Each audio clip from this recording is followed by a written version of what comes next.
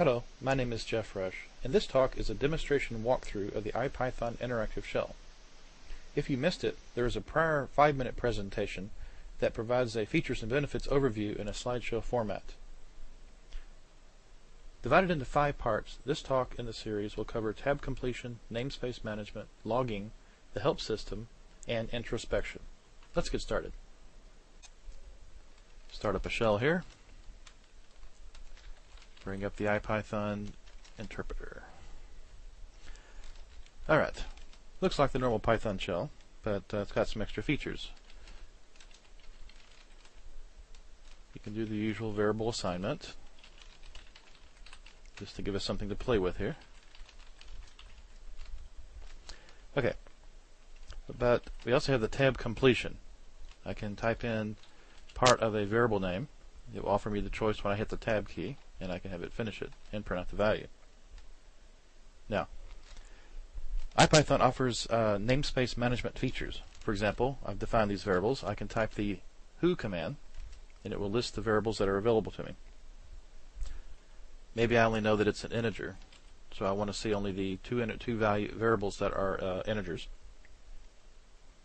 But I also sometimes want to see the types and values, so it can be a little easier. So we have the who's command. See, it gives us much more detail here.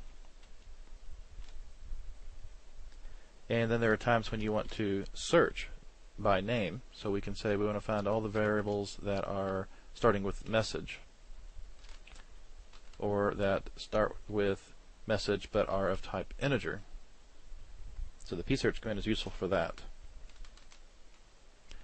We also have the store command, which lets us store into the profile the current value of the message flag.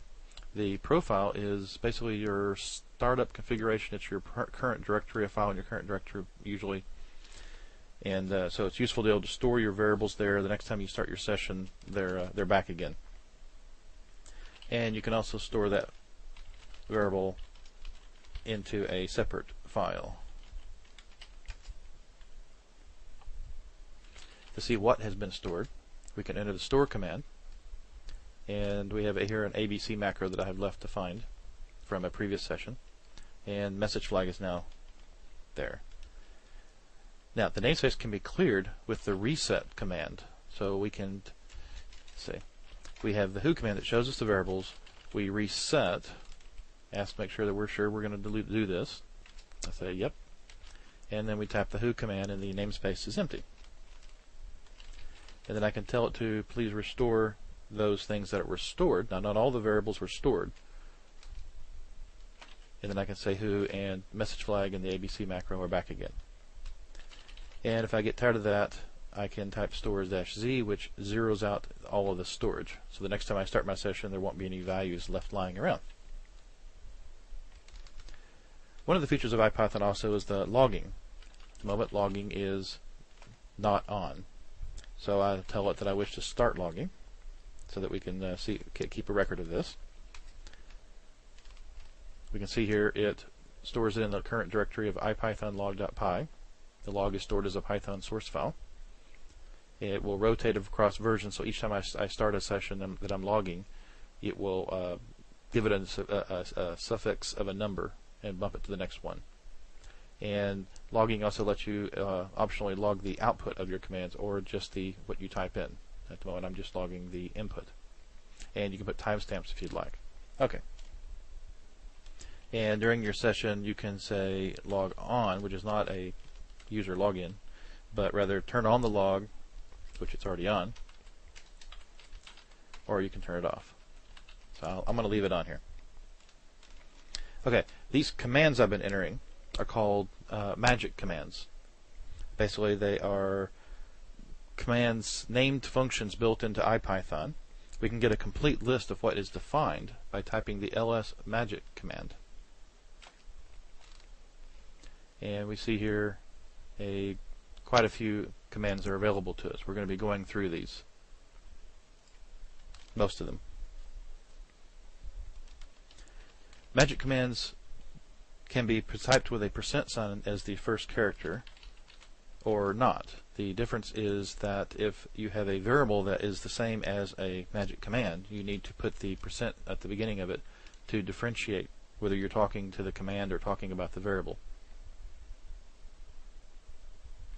To get information about these commands that are available, we can type the magic, notice not ls magic, but just magic, and it gives us a scrolling help about the commands. I'm not going to read them all here right now, but I'm just saying that help is available. And hit Q, so it takes you into your normal pager ability to look, move through pages or something.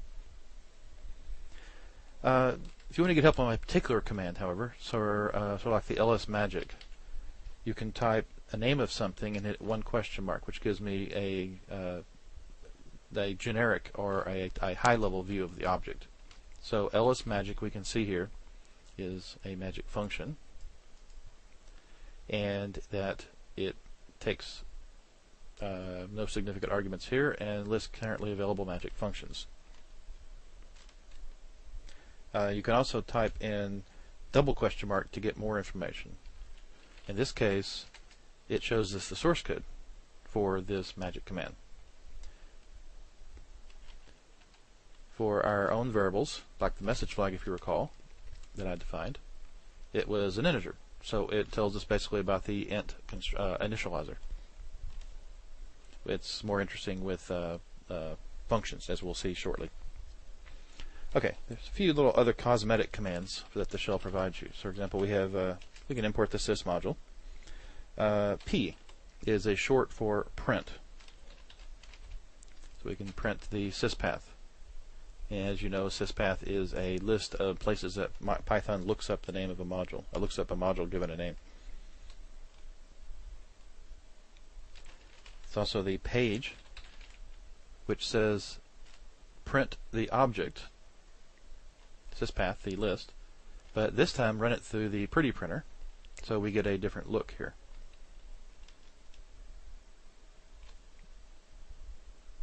We've also got an automatic parentheses function in IPython, in that, let's see, if we define a function, very simple there, and if we type in A34,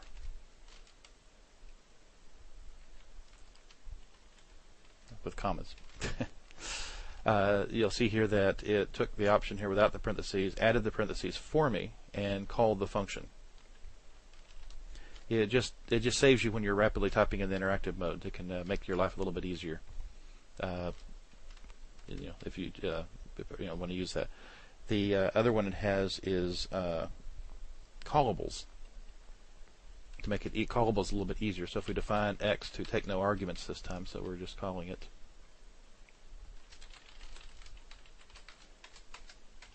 And I want to call it, I just put /x. And it saves me the trouble of typing two parentheses. Yeah, small difference.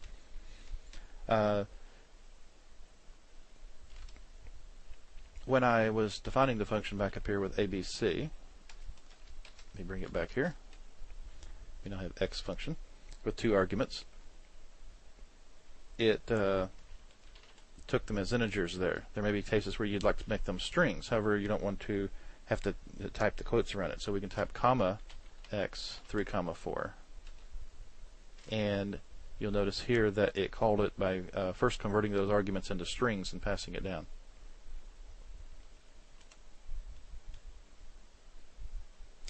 That's it, not much. Those aren't a big difference. A slight detour here into the help subsystem. Now, this is not IPython, but IPython integrates with the PyDocs system. So we can ask for help on the sys module, and it brings us into the basically like a man page and shows you the information about this module. You can have a string you pass to it. In this case, I'm asking for help on the for keyword. And it will take me into the online documentation, Python docs, and explain to me. It's wrapping oddly here because I have the font cranked up largely so you guys can read it. On your system, it may look a little better. And it also can, you can put it in capital letters, and it will actually give you topics. But let's just go into the help. We say, what are the topics that are available? So we can actually ask it for basically tutorial or explanatory material about any of these topics independent of the module or variables. So we can say, explain to me functions. I don't understand functions. And it goes in here and tells you how to create them and how there are two kinds of them and such like that, which can be useful. And we can exit the help there. You just hit Q to exit that.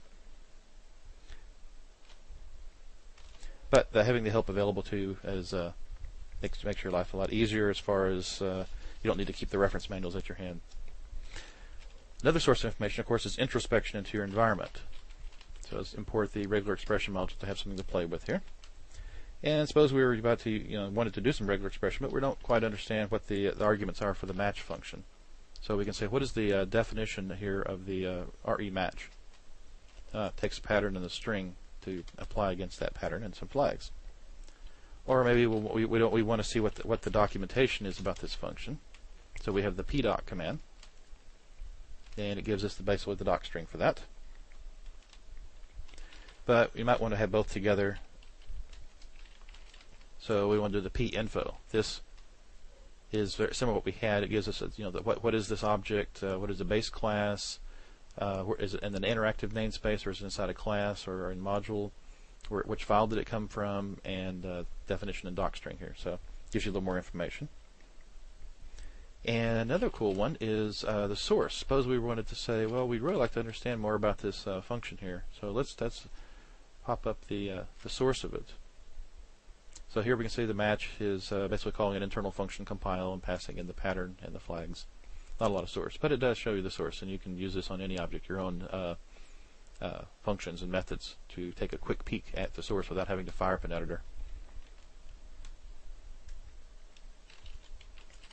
And you can, of course, apply the double question mark operator to it, and you get basically the same as the pinfo. And just for completeness, let's take a look with the single question mark. And then we also say, well, maybe we understand the p-match, and we've seen the little piece of fragment it comes from, but I really need to see the context, like the underscore compile, and maybe some other information in that file. So let's take a look here at the file in which RE match is defined. Takes us to the top of the regular expression file for this, the regular expression file. So we can actually page through the source and read the extensive doc string here, our module doc string, and go through the source. And saves. Let's just makes it easy. Okay. But suppose we also say, well, I really like looking at this in my editor, not just paging through it. I like to have all my keystrokes and nice editor features at my fingertips here. So, what if we tell it we want to edit a function?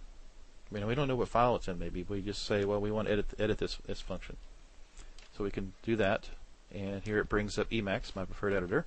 It positions the cursor on the match function and shows us the source. And I'm now in the editor, and of course I can't change this because I don't have write access to the Python standard library. But it does let me clip or cut and paste out of this into my own source files, or use any keystroke macros in Emacs that I might have tag searches and things. So let's edit the editor here.